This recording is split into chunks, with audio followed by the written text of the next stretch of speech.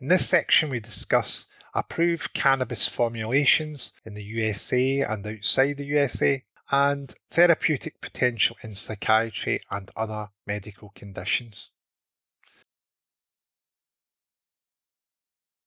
The FDA approved the use of two cannabinoid products, dronabinol, which is Marinol, and nabilone, which goes by the name of Sesamet. Dronabinol contains synthetic delta-9 THC, and nabilone is a synthetic cannabinoid.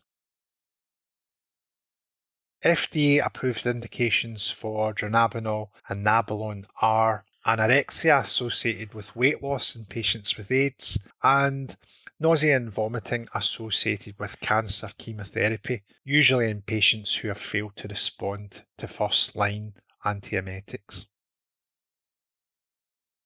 Sativex is the commercial name of an oral spray containing a 1:1 ratio of THC and CBD. Sativex has been approved in many EU countries, Canada, and in some countries in Latin America. It's indicated for treating spasticity patients suffering from MS.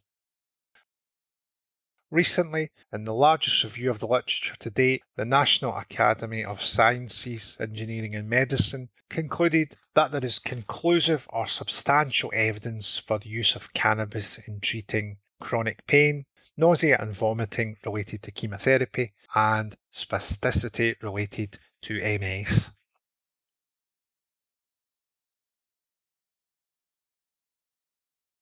Although high-potency CB1 agonists can be detrimental, the natural cannabis plant, in its more balanced form, contains molecules which may be therapeutic in a mental health regard.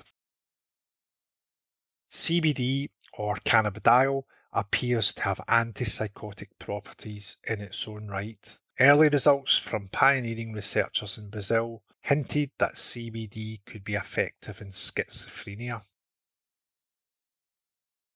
Thus, the natural cannabis plant may contain ingredients which are propsychotic, THC, and also antipsychotic in the case of CBD. It may be the balance between the two ingredients which determines the risk for mental health. A German group carried out a head-to-head clinical trial in patients with schizophrenia in which CBD was compared against the antipsychotic drug amisulpride.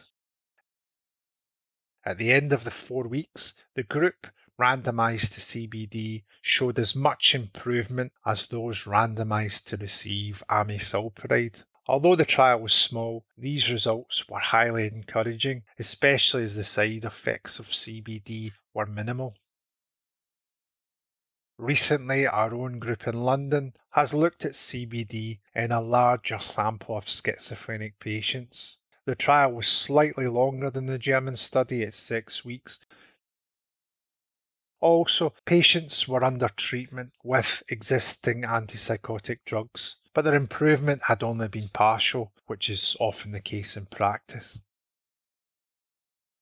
The idea was to test whether adding CBD could lead to further improvements, and this turned out to be the case. Compared to placebo, those who were given CBD showed an improvement in their psychosis and their overall mental health. That study is currently submitted for publication.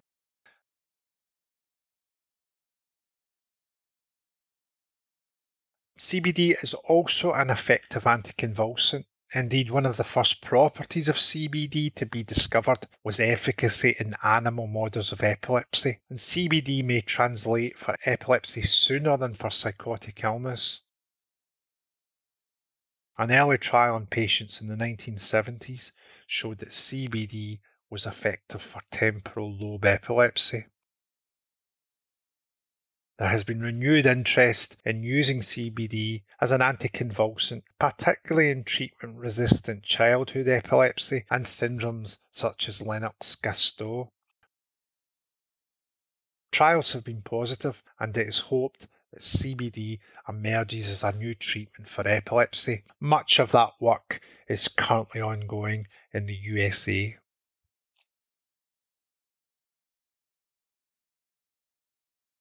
Cannabinoids are also showing promise in oncology. A recent small phase 2 clinical trial for glioma found that the addition of a 1-to-1 combination of THC CBD to standard treatment yielded a 1-year survival rate of 83% compared to 53% for those who received placebo. Other cannabinoid molecules may have therapeutic applications. The plant contains over 60 natural cannabinoids and may represent a source of new medicines. The molecule THCV, for instance, may be effective for the metabolic syndrome. Key points. Dronabinol and nabilone are FDA approved for anorexia associated with weight loss in patients with AIDS, and for nausea and vomiting in cancer patients who have not responded to first-line treatments. Sativex is approved in many countries outside the USA. Sativex combines THC and CBD, and it's approved for the treatment of spasticity in multiple sclerosis.